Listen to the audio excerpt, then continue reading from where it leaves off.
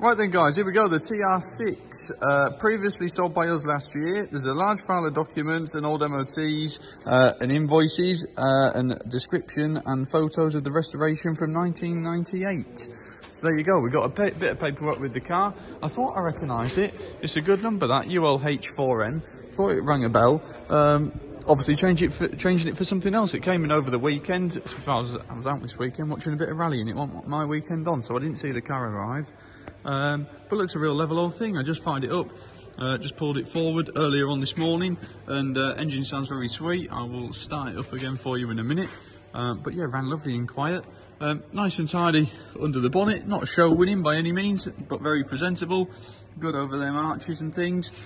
Nice and tidy towards the back of the bulkhead. A few little bits want sanding back and tidying up. But overall, engine and things is all nice and clean. Top of the wings and things are good.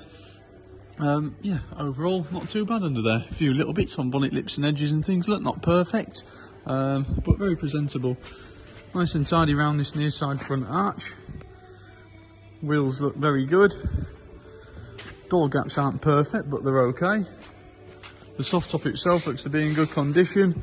Nothing's jumping out at me in terms of rips or tears. In fact, all that looks very good. Let's have a look inside here. Look, where are we? Nice and tidy on the door cards. Same with all the door skins. Shuts and things are okay. Nice black leather with white piping. Nice dash top. Dash itself is just going a little bit in places, but you certainly won't rush out and do it. Have you fired it up this morning? Yeah, it runs ever so quiet. Want a little bit of choke, not too much. No. There you go.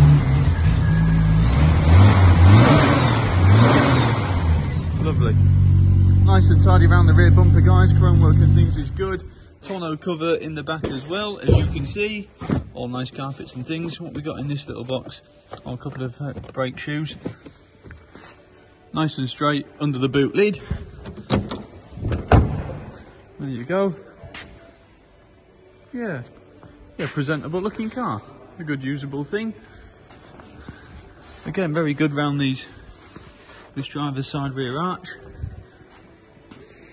That runs brilliantly for one of these. Oh, it's lovely, isn't it? Yeah, ever so quiet. I just told a guy who's just come down to look at TR6, don't buy an injection, I said, buy a carburettor one. And I've come out here, and that's the smoothest, quietest injection one I've heard in probably 10 years. Yeah, so I'm just going to go and eat my hat now in the office. Yeah, normally speaking, as TR6 people will know, they do not run like that.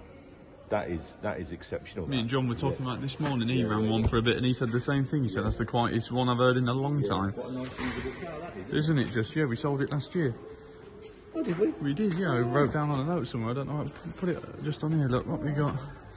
Yeah, previously, I know you lose track. I thought I remembered the registration. Like, it's a good plate on there. Incidentally, guys, you better check it. It'll go with it, but I'm sure it will.